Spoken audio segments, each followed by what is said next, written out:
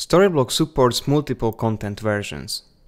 In our previous videos we only used the preview key, and we had it hard-coded in the code along with the Storyblok version itself. To not have this hard-coded in our code, we're gonna create a .env file in our project and create the environment variables for the Storyblok token and the Storyblok version. As we are using with as our builder, we're gonna use its syntax for the environment variables. The key thing with the Storyblok version is it either needs to be draft or published. We're gonna create already the two possible environment variable config pairs. At the moment we will leave the draft version enabled. Now we will replace our hard-coded values.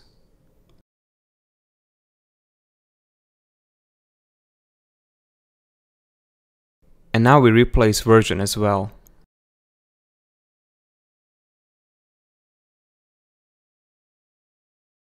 As you can see, Storyblok works with the new environment variables.